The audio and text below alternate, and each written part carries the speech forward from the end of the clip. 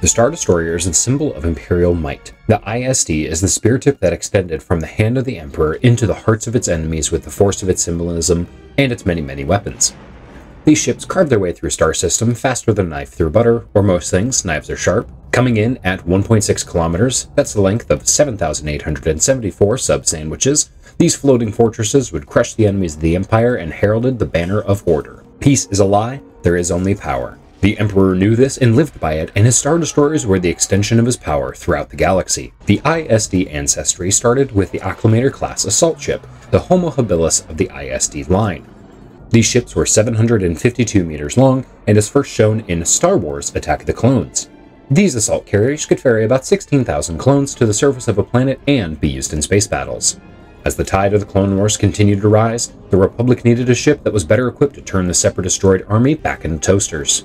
These capital ships met the needs of the Republic Navy, Jedi generals, and their little child murder servants, i.e. their Padawans.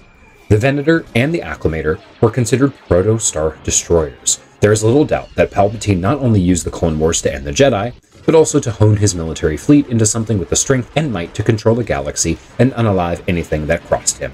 The Star Destroyer is manufactured in 4 primary locations: Kuat, Corellia, Fondor, and Ringo Vinda. This iconic ship represented 3 different designations: Imperial 1 class Star Destroyer, the Imperial 2 class Star Destroyer, and the Interdictor class Star Destroyer. At peak Imperial presence, the Navy operated over 25,000 of these chonkers. You can kill so many rebels with this bad boy.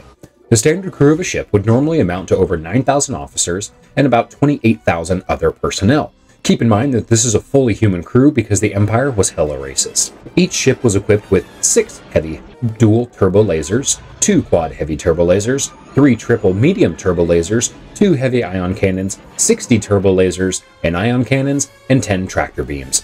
That's a lot of pew-pew. One aspect of the ISD's versatility was the hangar bay. Not only could this ship deal out punishment in capital ship engagements, but could also launch a swarm of TIE fighters to entangle and eliminate the enemy.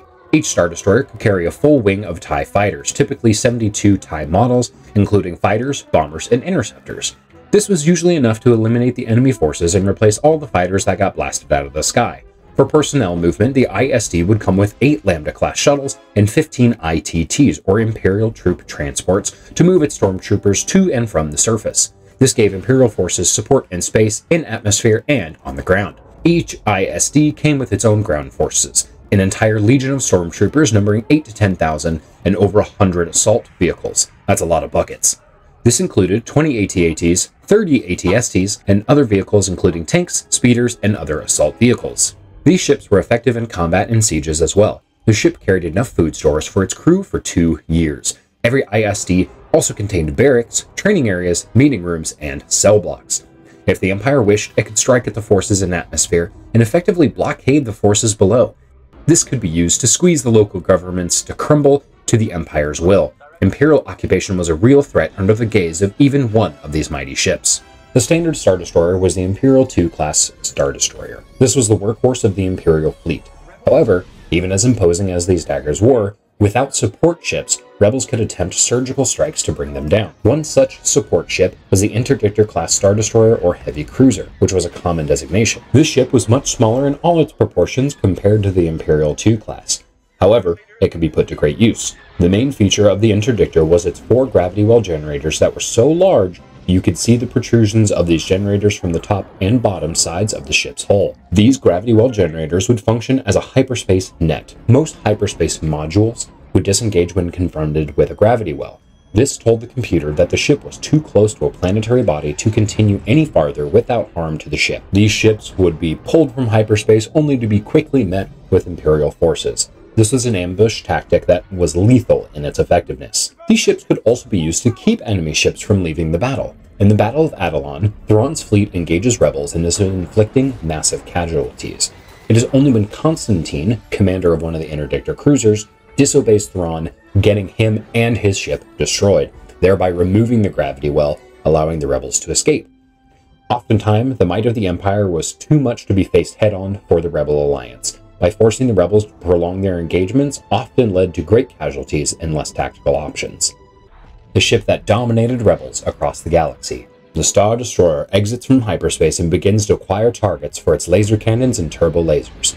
As ships and system would begin to converge on the new threat, TIE fighters would begin to explode from the hangar bay.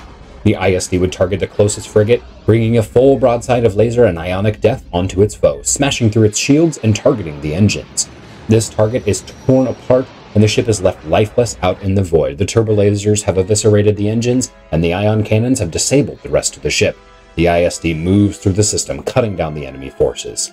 The TIE fighters engage the local starfighters, overwhelming them with the weight of numbers and firepower. This would also provide cover for the bombers. The bombers are now cleared to target the enemy capital ship as it begins to navigate away from the engagement. TIE bombers fire concussion missiles at the aft portion of the ship. Most of the missiles detonate on the shields, dropping it down to 0. The bombers follow this with a full salvo of proton torpedoes. These detonate along the ship, slagging its engines and causing deep internal explosions that crack the reactor. For a brief moment, the ship becomes a sun as the reactor goes critical and then rends the ship into atoms. The rest of the fleet scatters. Those who are still alive attempt to jump to hyperspace. Little do they know, they are dealing with the Imperial 7th Fleet. An Interdictor-class Star Destroyer enters the system and powers up its gravity well generators. The rebel forces are denied their escape. Scrambling to get out of system, the Empire makes short work of these floundering rebel frigates. The rest either flee to ground or prepare for boarding as they have been caught in the tractor beams. There is no defense for this rebel world in space. The Empire is free to dominate the skies and bring the population into Imperial rule. Long live Emperor Palpatine. The Imperial Star Destroyer was feared across the galaxy. With its fleet subjugating the galaxy on 1,000 different worlds, many became discontent, violent, and rebellious against the Empire. Palpatine could scatter his knives through the galaxy, but needed an executioner's blade to remove the head of the resistance. This is when we see the Super Star Destroyer enter the scene. As a native of Texas, apparently, Palpatine followed the motto of bigger is better. The Super Star Destroyer was first seen in Star Wars: The Empire Strikes Back. We see Vader's flagship, the Executor. Rebel intelligence quoted the Empire with having close to a dozen of these ships in service around the time of the Battle of Endor. Confirmed ships in the Empire's possession were the Annihilator, Arbitrator, Ravager, Executor, which belonged to Vader, and the Eclipse, which belonged to Palpatine. These ships came in a variety of different designations. The Executor was the first to be seen on screen, so this is the ship we will focus on first. The Executor was 1,900 meters in length, equivalent to 12 ISDs end-to-end. It was equipped with over 5,000 turbolasers, 750 twin turbolasers, 1,000 turret-mounted twin light turbolaser batteries, 100 twin battleship ion cannons, 125 concussion missile launchers, and 250 quad laser cannons. The Super Star Destroyer is the epitome of power and overcompensation. If the Super Star Destroyer was a truck, it would have a 6-inch lift kit, oversized tires, and the biggest pair of truck nuts this side of the Hydian Way. In the end, bigger is better. The bigger something is, the larger the explosion it makes when it gets stabbed in the eye by a solitary alien. Thank you all for listening to this video. If you guys like this video, make sure to leave us a like and comment what other ships you guys would like us to cover in the future. These videos take time, effort, and funds, so to keep them coming, consider becoming a patron as well, where only $5 a month supports this kind of programming and comes with other perks as well. Thank you guys for watching, and may the Force be with you.